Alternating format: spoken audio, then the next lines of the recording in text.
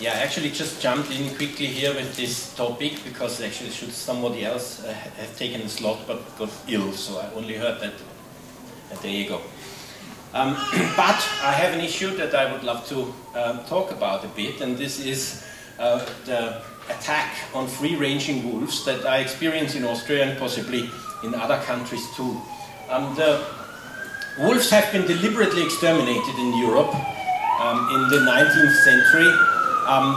The area where I live in Upper Styria, there has been specifically appointed hunters for no other reason than to exterminate the wolves in this time period. And it was a very clear goal, and that was in order to preserve game animals that the hunters then can kill.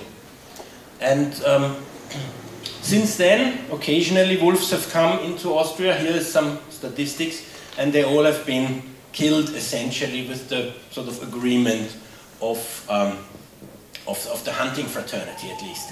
And but now there have been now they have for the first time established wolf packs. I mean, they have come back into Europe all over the place. This is approximately where the wolves have arrived.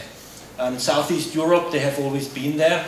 Also in Italy and the Apennines and in northern Spain, and obviously also in Scandinavia, but not very densely populated in the Baltic states. But from there they move now west. They are now in all alpine countries, and so they're basically coming in. And the directive of the EU says that they're actually supposed to be protected. And there are also all wolves in Austria now. There have been lone wolves coming by ever so often, but a few years ago, 3 years ago maybe, the first wolf pack established itself. This is real Austrian wolf dog shit. And these are pictures from these wild cameras that are just automatically take the pictures of real Austrian wolves. It's funny enough, the right-wing government, who is very used to separating foreigners from people living there or somebody living there, they now distinguish between the good wolves, that are the Austrian wolves, and the bad wolves that come from abroad. They even manage doing that.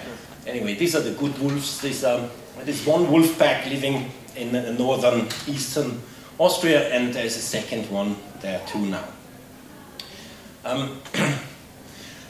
The thing that comes to mind first is the evil wolves eating Little Red Riding Hood, maybe us too and our children. But there has been, this up there on the right is actually a real, very dangerously looking, obviously, wolf from the southern Carpathians in Romania. Yeah. Elli Radinger and Günther Bloch are two Germans who watch wolves in Northern America, in Banff National Park and in Yellowstone. And they have written a book about it now that the wolves are coming. And they say in 1996 to 2014, they have met... Oh, it's sadly not as it's supposed to be. There's the number missing. Yeah, this is when you use a computer with a stick. If it was my computer, it would probably be there. But anyway, the number was something like 3,700 or 7,300 even meetings with wolves they had, and never any aggression. So they can't be too dangerous. There is also a work now, a scientific study on wolf attacks on people, especially since 1800. And they found in Romania, where there have always been wolves the whole time, and about 3,000, there have only been 8 attacks in this study, it says, and they have looked in very detail. No human died. In Slovenia with 50 wolves, Croatia with 250, no attacks. In Slovakia, 1 attack, 400 wolves. And my personal experience also is that wolves don't attack. I've been in southern Carpathians ever so often for weeks, and this is a picture that I took. There's the wolf paw and the paw of my dog friend. We followed a wolf pack of 13 wolves for 5 days on their tracks in the winter, so it was easy to follow. And they came to our tent in the night, but always stayed 50 meters away and never harmed us at all. So there was no threat whatsoever. So I believe if people are talking about the threat by the wolves for humans, then this is deliberate propaganda. What do wolves eat actually? There is a study of German wolves where the wolves have arrived some 10 years ago, and this is in German though, but here you see farmed animals make up 1.7%, while fruits, especially apples, make up 1.9%, so they eat more fruits than sheep. What they mainly eat there is deer and stags and wild boar. This is their main diet. And this is similar with the Austrian wolves. There has also been a study now, but not in much detail as that. But they mostly eat stags in Austria because they happen to be in an area where there are more stags. But what remains to be, what remains as a fact is that they mostly eat wild animals and very little farmed animals. But in Austria at least, there's a real media frenzy against wolves.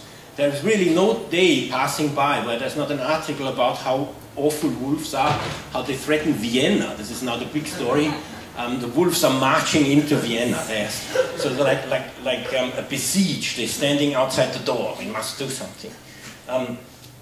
It sounds funny, and if you look at it, then it feels like it can't be taken seriously, but it is. There is a shift in public opinion due to that constant barrage of negative reporting. It's also funny that there are now the farmers crying on television. Our sheep have died. Why don't they cry when they bring their sheep to the slaughterhouse? It remains a mystery, but it's incredibly sad if the sheep are being eaten by a wolf. And then it's also funny, you know, my dog is vegan. The farmers love to say, your dog is vegan, he should be eating meat. But if he eats their sheep, then they cry. So what should he do? The only difference is if you pay for it. If you pay for it, then they don't cry. So it's only about money in reality. We do school talks, and last time we were in this area where the wolves were, talking to 7-year-old children. I had this experience for decades. They all love animals. You show them pictures of animals and they say love that and love that, and you can easily reach their heart. And this year, for the first time, the whole class of children said wolves are bad. All other animals are good and nice, and they love their children. And so we talk usually about the needs of animals and are they similar to humans, and love of animals, children, parents, and pain and fear and happiness. But with wolves, suddenly the story is different. They are bad, they don't love, they just hate, and they kill out of lust. This is the newest news. There is a big hunter who has a hunting enclosure, and he's killing 600 wild boar a year there, enclosed, so animals that are actually bred. And he says the wolf kills out of lust. So what does he do? But apparently for the wolf this is dreadful. And if you read these things, then it becomes clear that the community is supposed to be up in arms. Everybody needs a gun, and we need to kill the wolves. This is what this media frenzy is driving. If you look at what the damage, under quotes, they do to farmed animals, then you see in Austria 2017, the statistics is 30 sheep, so about 31 sheep killed by wolves, and 8,000 sheep actually died of weather conditions. 90,000 sheep were killed by humans, and 30 with wolves, but still you must make them up to be the evil ones. In Switzerland, 10,000 sheep die a year. There's lots more wolves already and have been longer established. 500 sheep are killed by wolves, but since they have started protection of the sheep herds, the number of sheep dying out in the mountains has decreased from 10,000 to 5,000. So in the sum, at the end of the day, the protection of sheep from wolves has led to the protection of sheep from weather, and the damage has decreased a lot. But all this is being just silenced. Talking with animal protection societies, or even animal protectionists, some very outspoken, I found that people are hesitant to publicly be in favor of the wolf as animal protectionists. It might be because, they argue to me at least, because wolves kill animals, And we animal protectionists don't want that. The wolves harm other animals and we want to protect other animals. So it sounds as if it's smart to keep the wolf out and protect those animals. As if human hunters don't go there and kill them instead. Also, I find at that point it's important to recognize that in the wild, if there are wolves there, still most wild animals are happy most of the time, and that is for evolutionary reasons. The evolutionary feeling of happiness has come for the normal conditions under which animals live in order to make them able to procreate and be active. This is what the happiness brings with it, evolutionary. So if most animals weren't, then they wouldn't procreate, so the evolution has made them to be such that they are most of the time happy. Even if they're violently killed, this is then the short time when they're not happy, but most of the time they are happy. And especially if you look at the influence of humans, then you will find the more influence of humans, the more wildlife suffering. I know of now different examples. And also, if we are too mouthy about the wolves being so violent to other animals, what about us? You might say I'm vegan, I'm not harming animals. As a matter of fact, I believe every vegan here in the room or in this conference harms more animals than any wolf ever will, because of the lifestyle. We have a very energetic lifestyle. We use a lot of energy. We produce in a way that is very detrimental to other animals. There is this study by Michael Archer in Australia that says that for every kilogram of wheat protein we cause 55 deaths of mice. And if you look at the food production, road building, house building, energy production, or the so-called pest control, and cut it down to our involvement, even as vegans, I believe we do a lot more damage than hunters would. I've also, than wolves would. I have an example that I recently read. I read a scientific study about this woman and her family. They fled in 1935 from being prosecuted by Stalin into the Siberian taiga, and then became living self-sustained there. And because when they fled, they had no weapons and they had almost no metal stuff, they had to live vegan, essentially, because they couldn't kill animals. And they managed to live there for decades and actually have 4 children. One of them is her. And for 2 reasons I say that. Firstly, the way they live is with very little violence to other beings. So it's not civilization that produces the most violence-free life with the least damage, but it is a vegan, self-sustained wilderness life that produces that. If you look at the eco-footprint, for example, of her and her family, considering that they just pick berries, they pick mushrooms, they couldn't even cook because they didn't have metal pots. So all the pots they had were made out of the bark of birch trees. And yes, and they had obviously very small impact on the surroundings.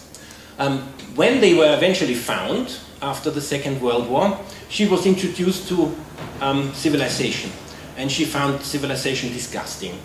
And she moved back into the wild, where she's still living, although she was never ethical vegan, so she's not living vegan anymore because she now is happy of using metal pots for cooking and using an axe for cutting, which she couldn't do before, and also using fishing rods for fishing and living non-vegan anymore. But what I want to say is that firstly, the wild living is the least eco-footprint and the most cruelty-free version. And secondly, so superior to civilization. And secondly, that she, as a person who experienced that, actually felt better, even though they had so and so often problems with being hungry, with having not enough food, with having weather, bad weather, all these things the typical wild living animals experience. Also, they lived with wolves, they lived with bears, they lived with lynx, which might mean occasionally being scared or being threatened. She still preferred that. So I wouldn't just easily say wildlife has a better deal, a worse deal than civilized humans. And last but not least, the right to autonomy for wildlife is much better fulfilled, even if they suffer more than for animals living under the paternalistic husbandry of humans. This slide was shown in the keynote speech yesterday, and it essentially says that autonomy is very important for human beings.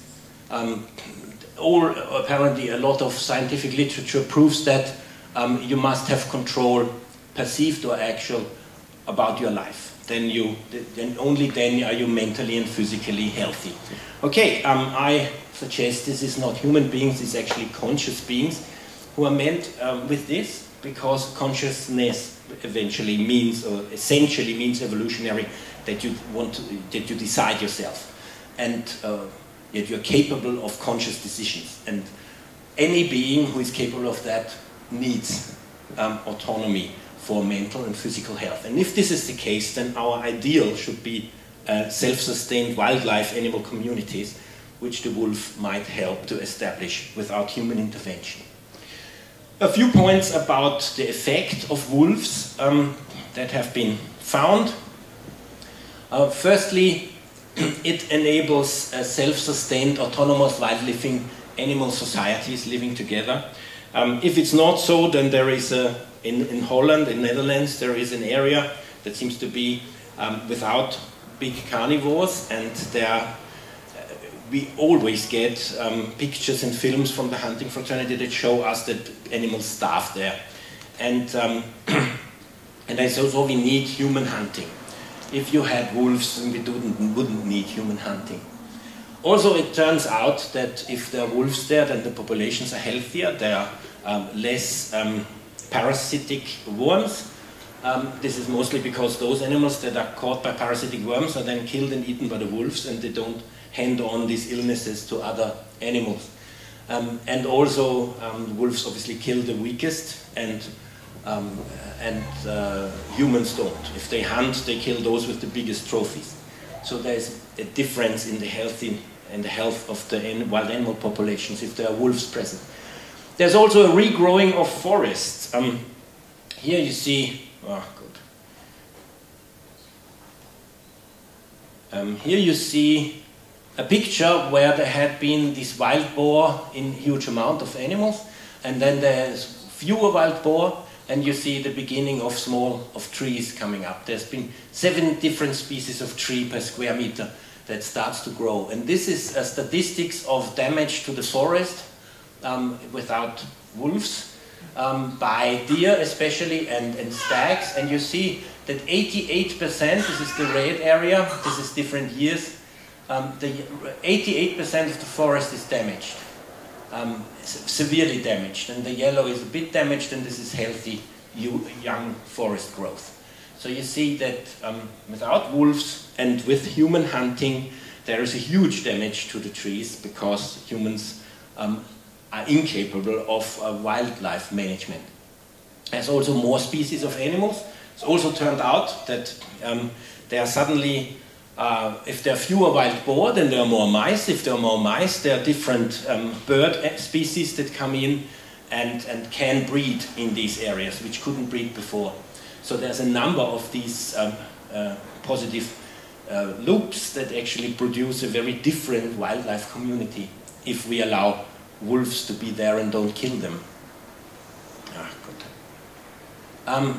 Also, I find an important point as somebody who has followed hunts and watched hunting by humans, that there are so and so often animals just shot at and injured, and then they crawl into the undergrowth. I've seen driven shoots where there were, I think, 90 wild boar shot, and 60 additional one just escaped wounded and had to live for the next days with a shot wound they eventually died of.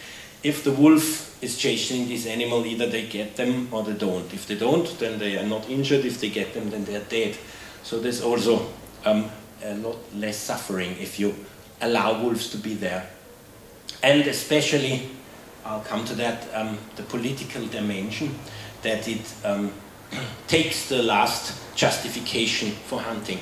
And that's important because we have done a number of cases to the Constitutional Court in Austria applying for land not to be hunted, because in Austria you're forced to hunt the land. And we asked the Constitutional Court to establish this right not to hunt on your land. And which sounds weird for people who haven't got much to do with this maybe, but as a fact, the Constitutional Court ruled you have to hunt on your land, essentially because there aren't wolves. If there are wolves, then the Constitutional Court would have to redo this judgment. And that would be important, because a lot of people actually don't want hunting on their land. There's also, at least for the campaigning, there's also an effect on humans that shouldn't be underestimated. At the moment in Austria, 100,000 car accidents happen each year, where a car crashes into a deer or a stag, mostly. And this leads to 350 injured people and 3 to 4 dead people, humans. Obviously the animals are most likely all of them dead. This is because the hunters drive the animals to move in the night, because they hunt them in the day and it's illegal to hunt in the night. So the animals start moving in the night. And there are far larger number of animals there than these wild areas would actually be able to keep.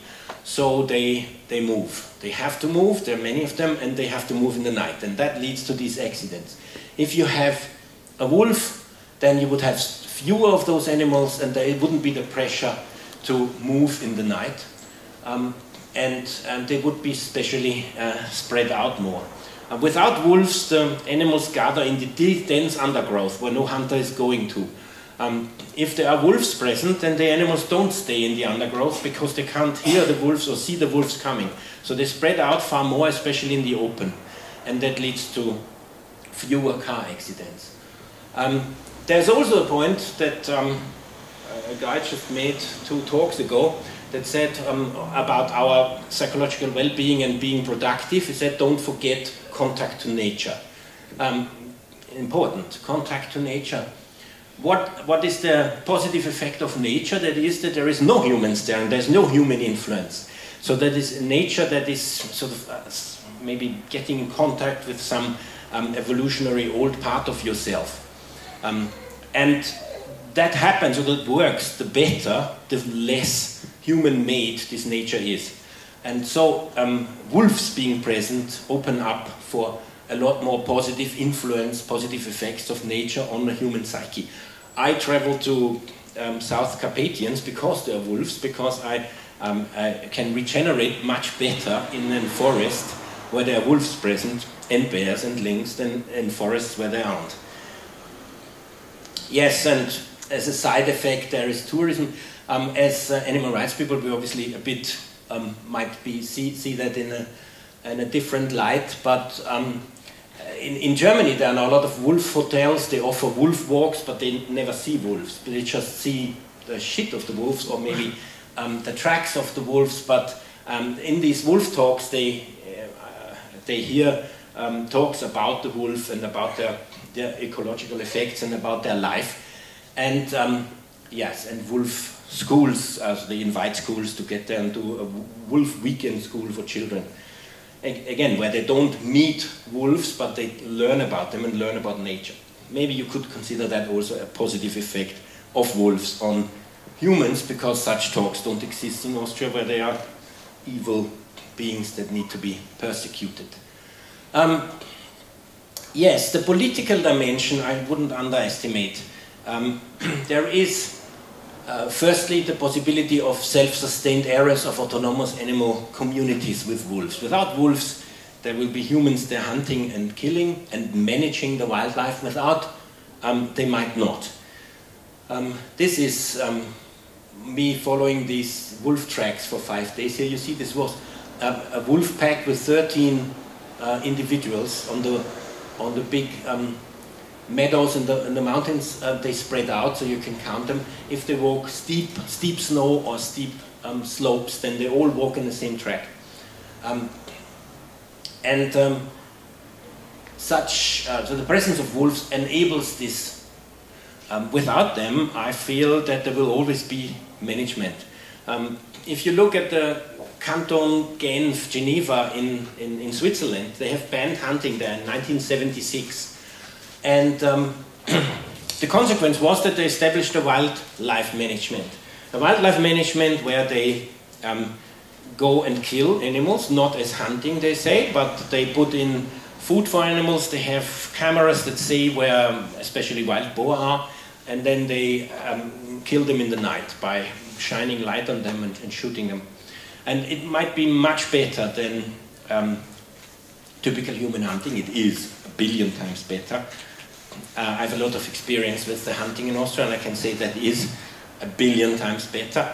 But it still is permanent pressure on them and the killing, and that might not be necessary if there were wolves present. There is this aspect that we hear now when there is this debate about the wolves in Austria, that there is always the demand that if there is an area or if there are animals, they must be usable for humans for profit. And if we managed to allow wolves to establish themselves, we would have a population of beings that actually are not profitable, but they rather cost society something, but they'd still be there for their own sake and not for human sake.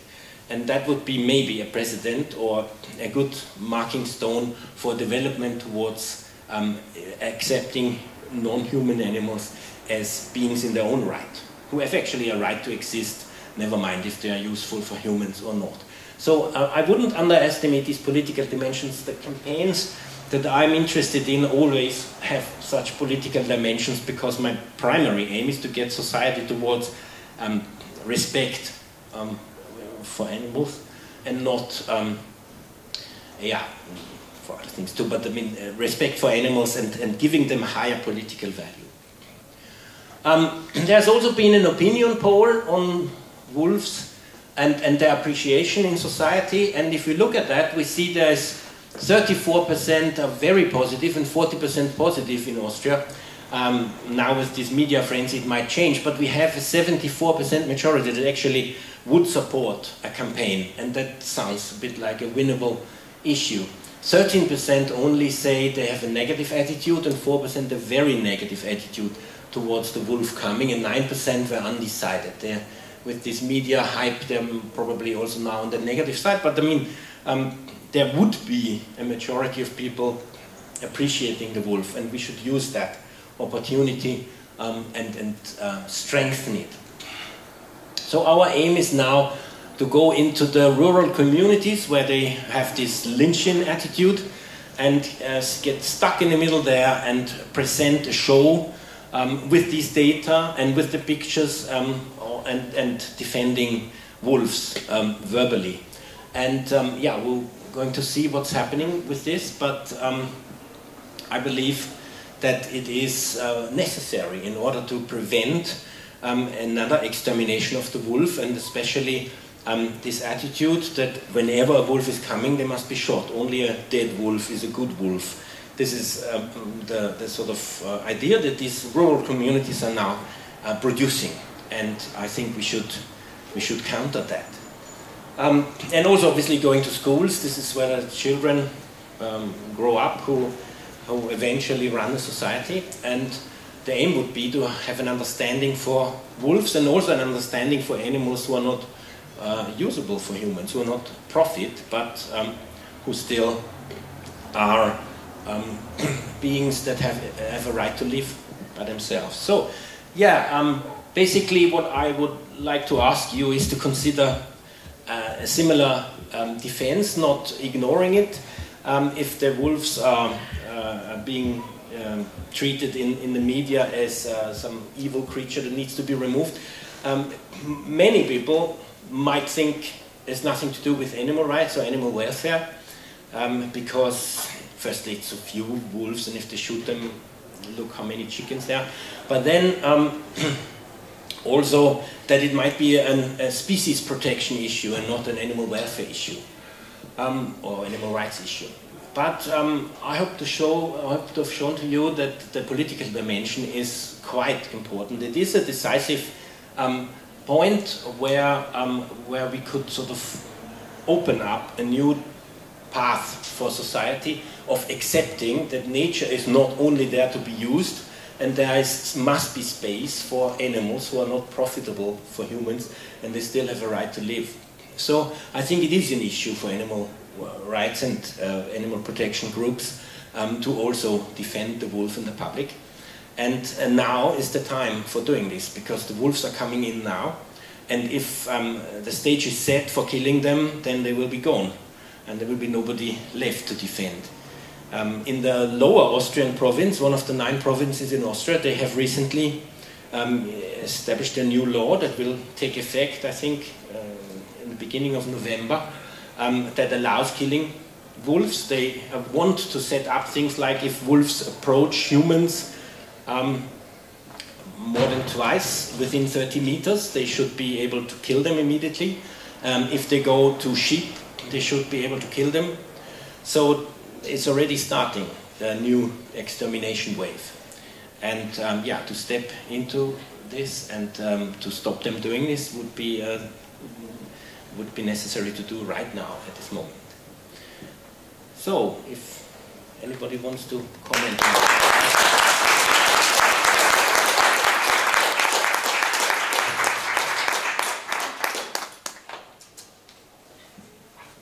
Are there any questions from the audience?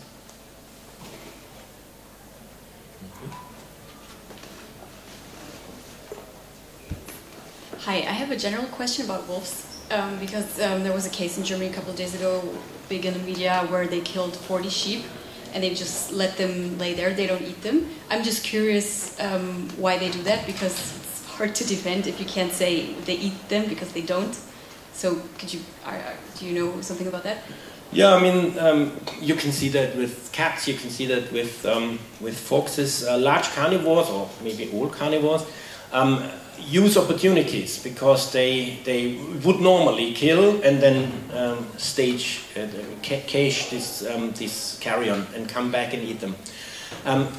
They would only do that if it's easy. So if this is a sheep enclosure where the sheep can't escape, then for them it's easy. Then they kill and then would wanna just leave it and come back and eat them.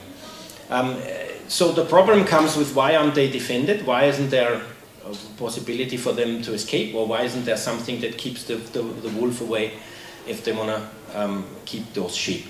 Yeah, it's actually natural. It's not something that where you would say these wolves are mad or problem wolves or something. This is sort of the normal reaction for them.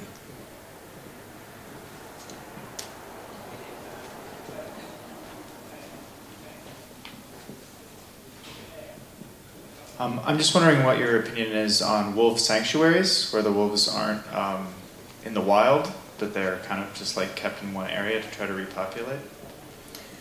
I'm not sure what it is, what you mean.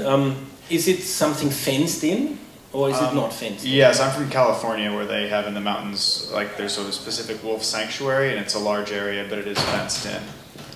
And what is it for? I believe it's for repopulation of the wolves. So the wolves fenced in, and when they have kids, they can walk out, or? No. So repopulate what exactly?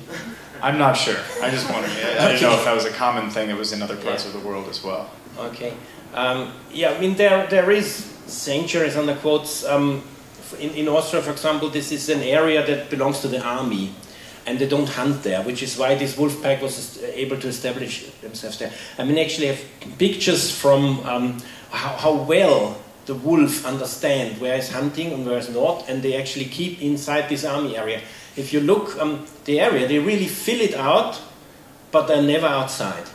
But so in some sense, this is a sanctuary, and without that, they wouldn't have been able to establish themselves. But there's no fence around it, so they just realize somehow where is being human hunting or threat and where is not.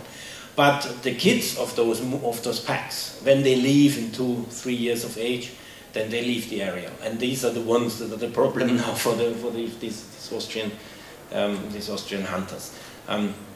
Yeah, so I find sanctuaries a bit problematic if they are enclosures where you breed. I mean, these pictures are from the Wolf Science Center in Eastern Austria, so there's also not something that I ethically would now so completely find ideal. But what you see, these are all North American wolves that have come possibly from sanctuaries or maybe zoos.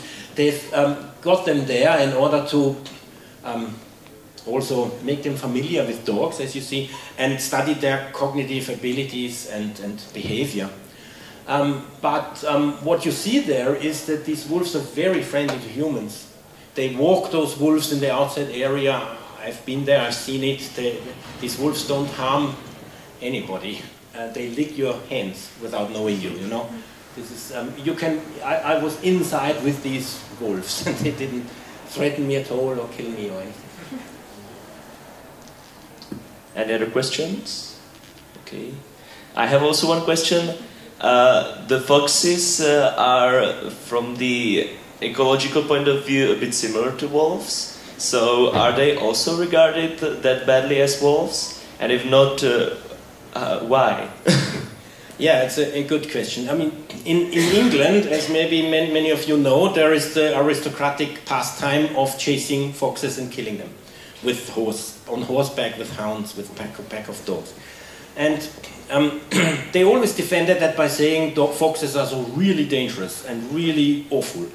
And they actually managed in their newspapers, in these daily newspapers that are so supportive of this aristocracy there, like Daily Mail and whatever they're called, these newspapers actually reported on foxes attacking children. They were getting into the pram and biting the child in the head. It's strange, yeah, that in countries where the fox is not being chased around, no fox ever attacks a child. But in the countries where you need a reason, suddenly you have pictures of foxes attacking children and eating little cats and all these awful things. The typical English person is up in arms if a cat is being attacked by a dog. So this is dreadful. In reality they don't. I have seen it often that a fox meets a cat and they don't kill each other. So it's a lot of it is just media made up stuff, and this is very deliberate and very thought through. The media is in the hands of hunters in a large amount, and hunting, especially hunters, fear the presence of the wolf because they lose their justification. This is really what it is all about. They don't want to have wolves there because they want to say, in the absence of wolves, we sadly have to hunt.